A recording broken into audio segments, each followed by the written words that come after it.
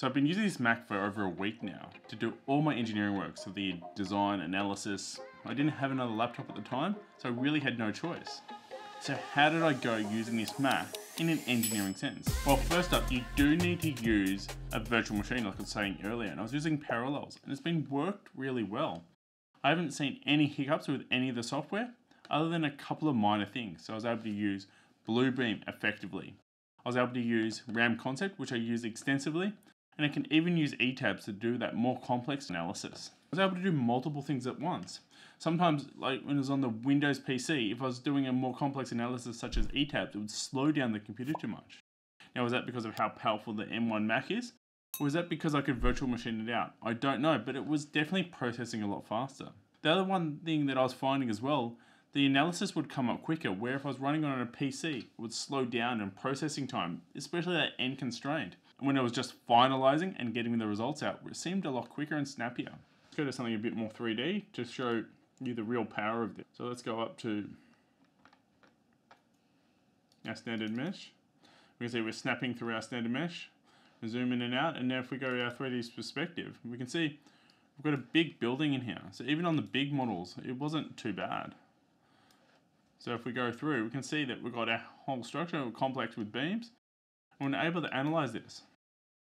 Even if we go through a quick assessment, we don't want to regenerate the mesh as it's already generated. We can just hit continue and calculate. And you see, it's actually running the software. It's analyzing things. I was actually able to effectively use this to do all this.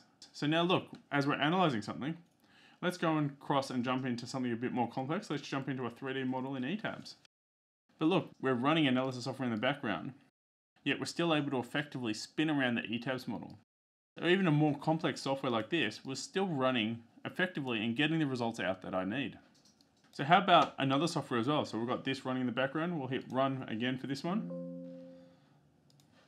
We'll break the model. We'll delete the results. And then we'll hit run. So now we've got ETABS running. We can go back and we can see that RAM Concept is still running. Now let's even go across to Bluebeam. Now this is now a trial version now because I've used it for a little while. But we can see we can even open up Bluebeam and still effectively work through the different things that we're doing. So we're running multiple bits of software. A few minutes later. So let's go back to the analysis that was actually running. Now this is actually completed in the Mac. So we can actually see that we can actually get results out of this now. So if we go back to some of the analysis results, we'll have a look back here. Now mind you, not only was I running two analysis software, I was also running OBS recording the whole thing, which you're able to see views of. So go to our standard deflection plan and we can see it's run. Now let's go across to our ETABS model. And we can see that we can move this around. Spinning around, you see there's really no latency. It's really quick. Let's have a look at something a bit more fancy. Let's look at our modes.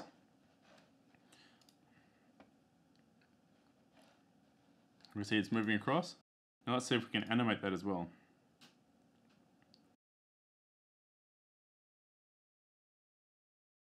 We can see that we're actually even animating the reviews. So most of the functions, if not all the functions so far that I've used in ETABS, have actually been functional as well. So if I'm using Bentley software, the Bluebeam, or even ETABS, it's really effective and doesn't really slow me down. It actually have more power than the PCs that I was using before.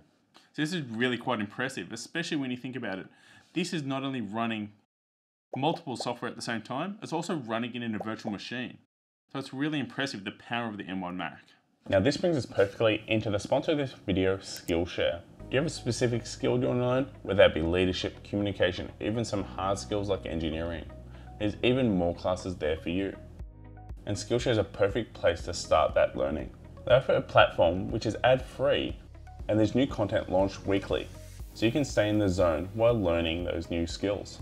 The one thing I enjoy about Skillshare is the fact that I can learn on the go. So I'm currently based here in India, but I can still keep learning through Skillshare. For example, I've been taking this class called the Creative Leadership Toolkit, which helps improve my leadership ability. So I can keep learning even on the go, no matter where I am in the world. The first 1,000 people to use the link in my description will get a 1-month free trial on Skillshare. I hope to see you over there, and let's keep learning. So where was some of the letdowns? Well, The hardest thing I had to come across, especially coming from a Windows machine, is the shortcut keys. So typically when I'm copying something, it's Control C, Control V. I can Alt Tab out of things. I can print screen. So if I'm trying to do the snips, it was really easy. But this is where I had to really change my mind, and some of the shortcut keys are actually a little bit different. So instead of Control C, Control V, you've got Alt C, Alt V to copy things out. So if you wouldn't want to print screen, you've got a command to it, but it's a little bit tricky. So it's Control Alt Shift 4.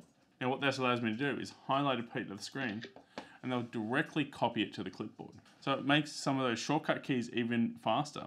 Now, having to pick up all those things was a little bit troublesome, and always found myself going back to the old ways, but I slowly picked up over time. But one thing that I did find, there was a little bit of a drawback, was in Bluebeam. So typically I'm also using shortcut keys in Bluebeam. Now most of them worked, however there was one clash, and that's that Command V. So what Command V does in Bluebeam, it helps you resize those text boxes, which is really handy. However, as it was in a Macintosh, that would undo things. Some of those shortcut keys, if they're on a Mac and on the Windows, the Mac will override them, so it won't let you do those shortcut keys. So it was a little bit of a letdown, but it wasn't too bad. Most of the time it was effective, and I didn't really see any slowdown, and it was really helping out. So where did I see some of the benefits as well? Well, in the Mac, I could run it either on or off power and have a long battery life, pretty much all day. As opposed to the Windows machine, if I unplug it and run it, it will not only slow down, but also run out of the battery really quickly. So that was really quite surprising that I could actually effectively use this and not have any problems, and be able to use it away from the desk just as effectively as being in the desk.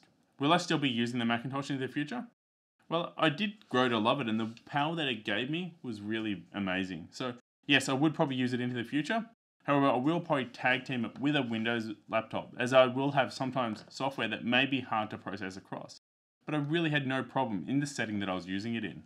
One thing I would recommend is picking up things like a mouse that I effectively use there, and a keyboard as well. Both of these are compatible with your Mac and your PC. And the great thing about them is they've got different settings, so it allows you to change between them. So I can use both of them and not need to have to repair every single time. But this is really quite a surprising feature. So I think next up, I'll do another video where I compare this to the Dell and see what the differences are. And can they stack up? Can the top of the line Windows PC that most people would probably choose beat this beast of the machine Mac? If you want to see that, you have to subscribe, as it is coming up into the future. You're trying to work out whether you want to pick up the Mac or the Windows PC, but you're obviously in the engineering field. And if you're interested in structural engineering, I've got a link of a video here about something about structural engineering that will make you into a better engineer. If you're interested in supporting the channel, there's two ways that you can do this. You can either do this through a link in the description to my Patreon page, or become a YouTube member. Without the support of my YouTube members and patrons, this type of content would not be possible. As always, stay safe, keep learning, and I'll see you next week. Bye.